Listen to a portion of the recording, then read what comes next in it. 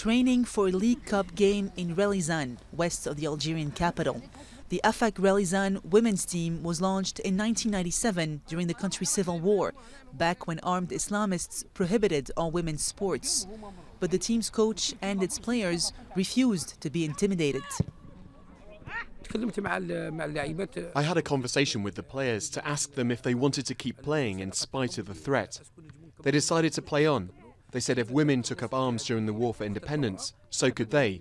They wanted to fight that threat and keep playing. 26-year-old Fathia also plays for the national team, like 5 of the club's other players. The war may be over, but she says they still face social stigma in the conservative yet football-mad North African country. Everywhere in Algeria, people have a problem with women playing football. Sometimes when we're playing away and they see us in our football jerseys, they curse and insult us. But others are curious and ask questions. Like here in Relizane, they tell us that our success brings them pride more than the men's team. Some of the girls succumb to pressure to hang up their boots after marriage, but others are determined to play on. They tell us, why don't you get married? Why aren't you in the kitchen? A woman is made to stay in the kitchen. But I'm just playing football. I'm not doing anything wrong.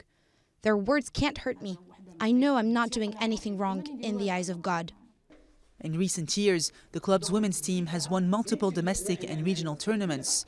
Despite their runaway success, the players are unpaid and the club helps them find work on the side. They're awarded only $12 for every game won, and few locals travel to games. The squad also has no sponsor or external financing, surviving only on passion for the beautiful game.